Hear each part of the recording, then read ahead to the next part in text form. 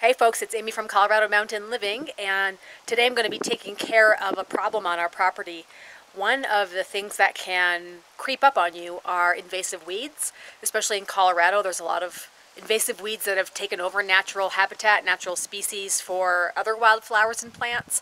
And part of our responsibility as property owners is to actually take care of these. It's not uncommon to get a letter from the extension office to request that you go ahead and take care of these weeds.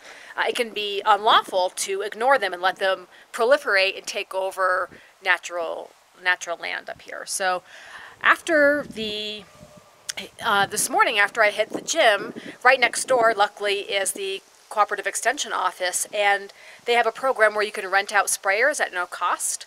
So this morning I'll show you. Portable weed sprayer, and the herbicide that is recommended for this use is called Milestone. It's actually one of the more mild and less toxic chemicals that can be used for controlling weeds, and you only need like a few milliliters per gallon, so it's really you're not really using that much. And when I stopped by the office, they gave me a whole list of things that it can be used for. Mostly we're going to be working on Canada Thistle. I've got a little bit of mullein, but Canada Thistle is the primary weed that's all over the property, mostly along the driveway. So I'm going to mix up a batch and get to work. Luckily I've got it over the long holiday weekend, and I can be really thorough. I'll probably go ahead and do our neighbor's yard as well, since he's been so helpful for us and getting our framing finished with the beams and all of that.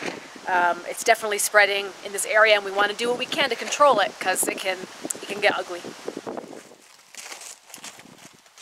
Okay, I got my herbicide, got my tank, got my sprayer, gonna hunt the wild Canada Thistle.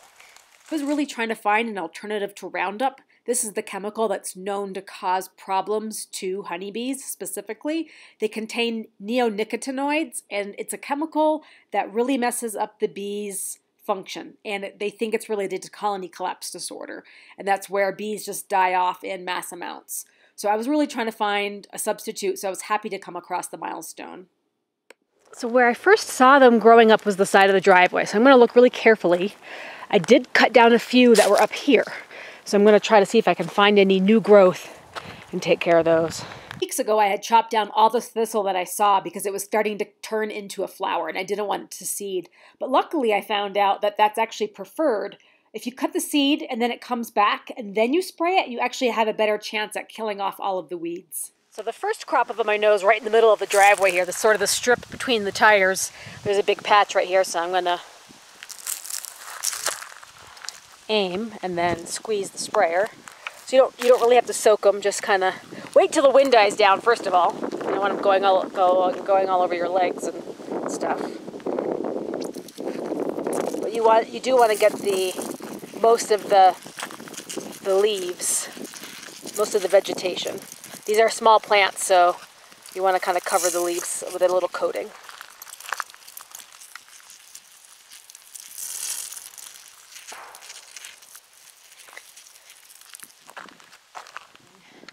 Here's a bunch on the hillside here on the side of the driveway. Driveway is about 600 feet long, so I probably in total mixed up 2.5 gallons of solution.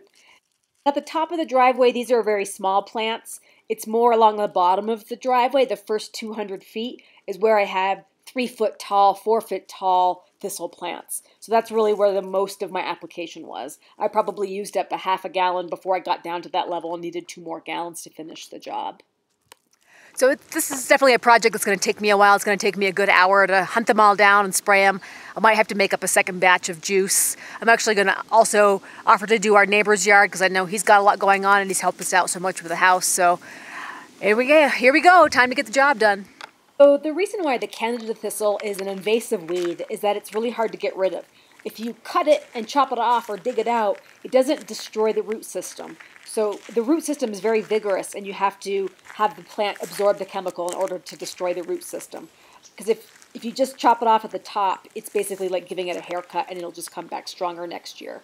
So basically it grows, it's very hardy, it crowds out other plants, and other species of wildflowers and native plants. So that's why it creeps in and it just takes over, and it's hard to get rid of.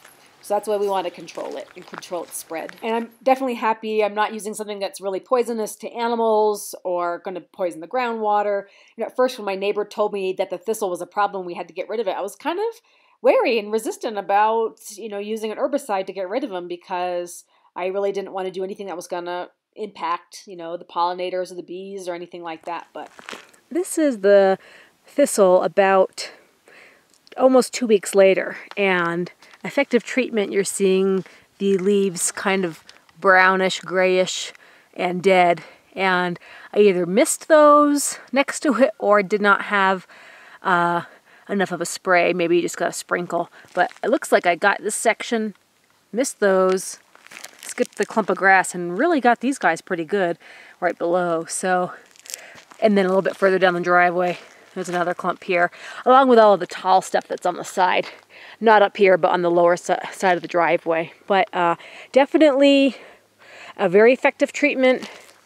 Probably have to hit these up next year. Maybe I can dig them out right now. But so yeah, I'm definitely pleased with the way that the treatment turned out, and happy that it's not like one of those extremely toxic pesticides or herbicides that you can use that's really threatening to the environment. So definitely recommend it. It's required in Colorado if you have these noxious weeds on your property. It's actually against the law not to take action and get rid of them. So it's kind of interesting. They definitely take the environment seriously here. So anyway, try out Milestone if that's something that you are looking for, an option for something that's a little bit safer for the environment and not quite as toxic as Roundup. So try Milestone first and see if that works for you. But I'm obviously happy that I found sort of a happy medium in using the Milestone treatment for the Canadian thistle. So I hope you guys learned something. If so, give me a thumbs up on the video and leave a comment if you have any questions. I'm happy to answer anything else if I can.